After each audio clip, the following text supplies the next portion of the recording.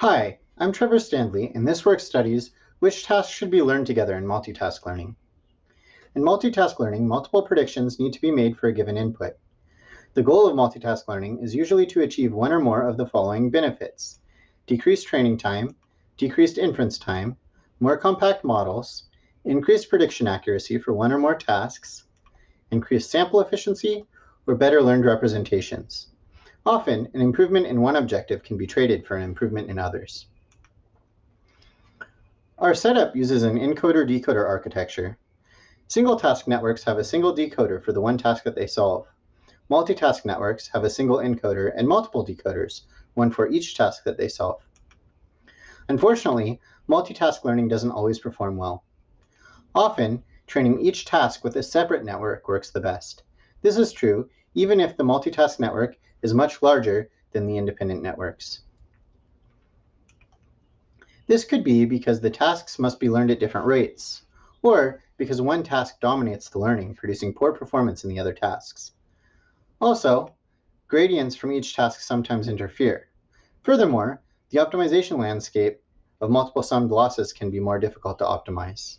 And intuitively, the relationship between learned tasks is one of the factors that determines how well multitask learning performs. There is extensive existing literature on multitask learning. Since our work analyzes task relationships, we are similar to taskonomy, which does so for transfer learning. A 2017 work analyzes task relationships for natural language processing. Cross-task consistency studies how making multiple task predictions consistent can improve the learning. Many works attempt to minimize negative transfer by carefully balancing the scale of each task's loss. One such work computes task weights that align network gradients. Another uses uncertainty to compute task weights. GradNorm attempts to balance the influence of each task on network gradients. Lastly, two comparisons of task weighting strategies find no clear winner. They find that unit task weights often come out on top, which is what we observe. Finally, many works attempt to overcome negative transfer using architectural approaches. We provide an empirical study of a number of factors that influence multitask learning, such as network size, dataset size, and most importantly, the influence tasks have on one another when learned together.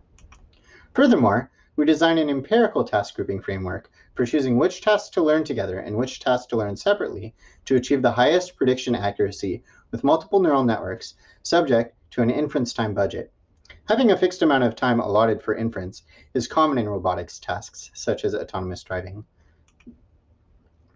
Most datasets for multitask learning are small, having fewer than 200,000 instances and fewer than 4 tasks. Furthermore, those tasks are often artificial. We found that the multitask learning trends on such datasets were unrepresentative. Instead, we use the taskonomy dataset. This dataset is large, 4.5 million instances. Each instance is labeled for a diverse set of 26 tasks, including 2D, 3D, and semantic tasks. From the taskonomy dataset, we have selected 2 sets of 5 tasks each. Task set 1 includes semantic segmentation, depth estimation, surface normals, key points, and edges. Task set 2 includes autoencoder, surface normals again, occlusion edges, reshading, and principal curvature. We run experiments under 4 different settings. We test the effect of network size on multitask learning with setting 1. It uses smaller and a less deep network than the other settings. Setting 2 is the control. It has a large network, the full dataset, and task set 1. We test the effect of dataset size on multitask learning with setting 3. Here we limit ourselves to only 200,000 instances. Finally, we test more task relationships with setting 4, which uses task set 2. We exhaustively train a network for all 2 to the n-1 subsets of the 5 tasks in each of the 4 settings. In part 1, we will study how tasks interact in multitask learning. In our first setting, 5 choose 2 of the networks are 2-task networks, 5 choose 3 are 3-task networks, 5 choose 4 are 4-task networks, and there is a single 5-task network, 5 choose 5. This graph shows the average relative performance of these multitask networks compared to independent training. Note that the top of the y-axis is 0. We see that independent networks tend to be superior, but this comparison is a bit unfair. A single multitask network is being compared against several single-task networks, which each take the same time to compute. Decoders are lightweight, so by varying the number of channels in each layer of the encoder, we can train a smaller or larger capacity network. When our independent networks use smaller encoders, such that total inference time is the same for independent networks and multitask networks, learning can come out ahead on average. We have the best bang for the buck when we have an intermediate number of tasks in each network. This presents an opportunity for multitask networks to outperform one large multitask network.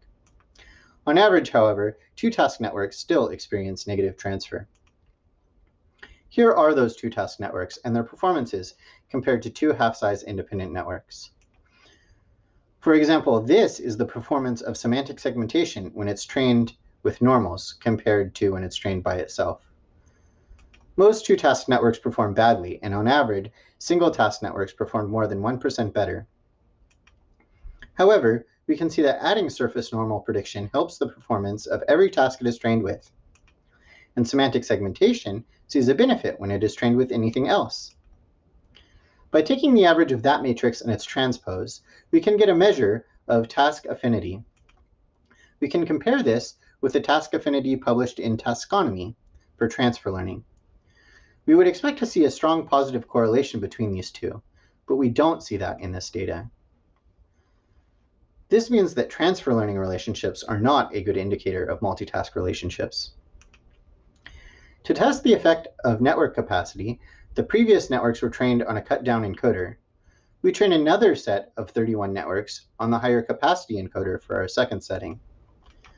We see that the relationships between tasks are considerably different, and that networks with two tasks tend to compare more favorably to half-size single-task networks with this higher capacity architecture. Yet, there are still pairs of tasks, such as depth and key points, that both perform worse when trained together than when trained apart. Again, we don't find a positive correlation between these multitask affinities and transfer learning task affinities. In the next setting, we try the same full-sized high-capacity network as in the last setting, but we limit our training data to 200,000 instances. This is 20 times less data and is more similar to the size of other multitask datasets out there. We still don't find a positive correlation between task affinity and transfer affinity in this setting. In the fourth setting, we have a different task set, though this task set also includes normals. We are using all 4 million instances and our high-capacity network. Again, we see that the normals task helps with every task it is trained with. So what have we learned? First off, many common assumptions about multitask learning do not seem to be true. More similar tasks don't necessarily work better together. In fact, there seems to be no a priori way to tell which tasks will work well together and which tasks won't. Multitask learning doesn't necessarily work better when you have less data. Task relationships change significantly in different settings. They are sensitive to dataset size and network capacity at least. Finally, the normals task seems to be a great one to train with if you want to improve performance on another task. In 15 out of 16 of the models that were trained with normals, the other task sees a benefit. Furthermore, this benefit was higher than the benefit of training with any other task 13 out of 15 times. This may be because normals have uniform values across surfaces and perform 3D edges. However, the normals task itself tends to have poor performance when paired with another task. We see that which tasks are learned together is critical for achieving good performance. So now we study how to find the best tasks to learn together. So in part 2, we switch gears and we're going to talk about how to exploit this knowledge to make fast and accurate predictions. When estimates for multiple tasks must be made for a single input image, there are multiple ways to compute those estimates. Of course, you can train a separate model for each task. Or you can train one large multi-head model. But there are hybrid approaches, and they each have their unique performance characteristics. Which of these are the best? This is a combinatorial problem. So for a given number of tasks and a given network budget, it becomes a problem of bipartite assignment. Every task must be assigned to a network. In other words, we must pick a subset of these edges subject to the constraint that every task must be connected to some network. For this example, we have a budget of 3 networks. This choice of edges means that task 1 and task 2 are grouped together and solved by network 1. Task 2 is grouped alone and solved by network 2, and tasks 4 and 5 are grouped together and solved by network 3. Remember how training with normals was good for the other task but bad for normals? We find that it is often advantageous to allow for a network to include a task that is better solved by another network, because the additional task improves the performance of the network on its other tasks. Decoders for these auxiliary tasks are discarded at test time. We propose a computational framework for assigning tasks to networks that achieves the best total performance over all tasks solved while keeping inference time to a given budget. First, we create a set of candidate networks. We're going to choose our networks that we keep from those candidate set. The candidate set can include networks of any varying size and with any combinations. For our experiments, we train a network for all 31 subsets of our 5 tasks. We also include 5 half-size networks, one for each task. After training these networks, the idea becomes to pick the subset of networks that together perform the best on the given tasks and fit within the budget. Picking the optimal subset is NP hard, unfortunately, but many algorithms exist that can quickly find the optimal solution anyway. We provide one that is based on branch and bound, but the problem could be reduced to your favorite NP-hard problem and solved with an off-the-shelf solver. Every optimal algorithm will find the same solution for each budget, so the algorithm isn't really that important. Here are the chosen networks for each budget. In this example, 3 full-size networks were chosen. One solves semantic segmentation, depth estimation, and normal prediction, though the decoder for normal prediction is thrown away at test time. The next solves normal prediction alone. The final network solves normal prediction, surf key points, and canny edges.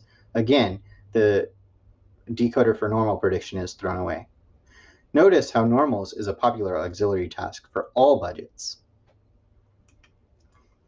But this strategy is expensive. It requires that we train a large candidate set of networks, even though we only ultimately use a few. In many situations, it might be worth it to train an exponential number of candidate networks to ensure that you have the optimal grouping. You may even want to throw in networks trained with different architectures, task weights, or training strategies. But sometimes this is prohibitive. To alleviate this burden, you can train each of the networks just a little bit, and based on their performance after just a little bit, choose which of the networks to train to convergence. We show that this works well, even when we only do a single pass through only 20% of the data, and that speeds the training phase up by 20 times. We can see that the networks chosen for various budgets are different for the approximation, but their performance is similar. Here's how well an all-in-one network scales at variance inference time budgets. At higher budgets, individual training wins out. Our optimal network choice performs the best. We find that the task weighting strategy of Siener et al. Performs poorly in this setting. Here is a baseline computed from the average of 1,000 random groupings subject to our constraints. This shows that arbitrary task groupings can help, but picking the right groupings is key to the best performance. Finally, our approximation that speeds up training 20x outperforms all other strategies besides the optimal solution. Here are some qualitative results. We see noisy predictions from an all-in-one model using unit task weights. The predictions from the independent network strategy are better, but not as good as our optimal strategies. We can see that the predictions from the reweighting method of Siener et al. Are much noisier. But the predictions from our approximation approach the optimal strategy's performance. Thanks for listening.